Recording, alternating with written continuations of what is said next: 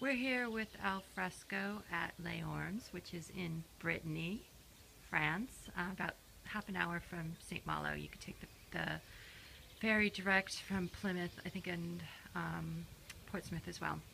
And here we are. We're in a Vivaldi caravan. It sleeps 6. This is the outside. It's been raining, so we have the chairs up, but you can see there's a nice deck area. An umbrella. We do most of our eating there. We're in day 3 of our trip, so it's well kind of worn in or broken in. We actually did a little cleaning up for this video. Hello. Hello. So you're going to show us around? Yeah. Okay, what are we going to see first? So here is a closet. It's a closet and lots of room. I'm impressed with these caravans on how you can really inventive places on storing things. Let's check in this bedroom. So this is a 2-bedroom. There are 2 bedrooms, 2 twin beds on this side. One daughter is furiously studying. So anyway, so we gave her a room on her own. There is Wi-Fi here. You pay separately for it. It's not the greatest connection, but it does work. Storage up on the top and also on the side, little things, places to leave things. That's the first bedroom. And so the 2 girls are in this one, a twin. And is it comfortable? Yes.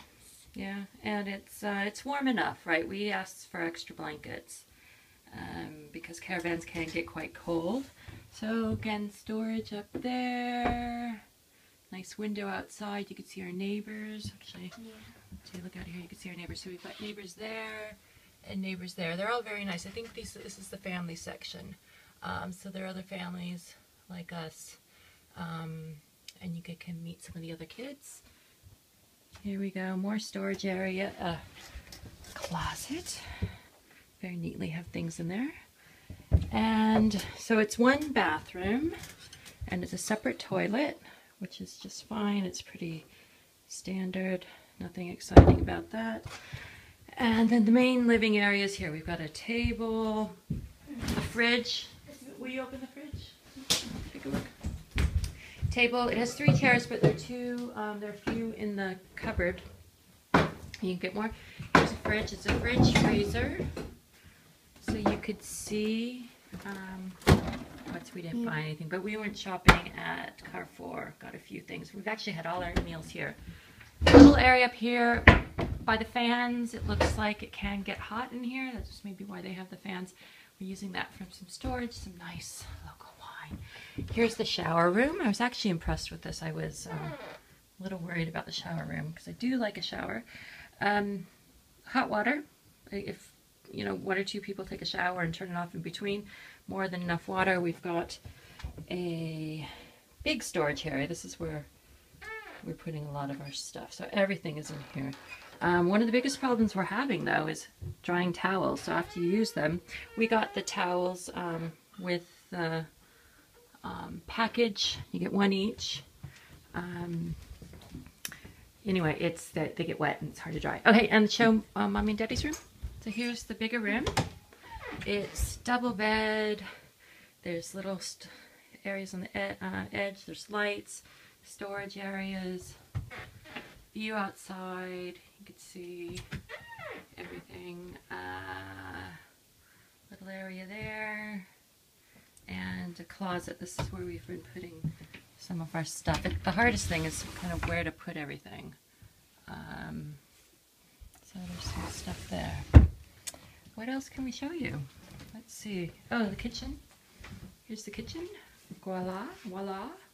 And let's see. It took me a while to figure out how to use that, but it wasn't plugged in, so that was the issue. Let's see. We can look in the cupboards, see what we have. So there's 6 of everything. So 6. The plates. Those were good. I used bowls for pasta. We've made pasta and we made veal scallopini, which is a little ambitious. There's that bowl there. That's really only serving bowl there. And then some more. I used that bowl for salad. I haven't used the grated cheese or the cup measure. We've of course used the mugs for coffee. What's in here? Glasses. Ah, wine glasses. These weren't here to start with, but they very kindly brought us some.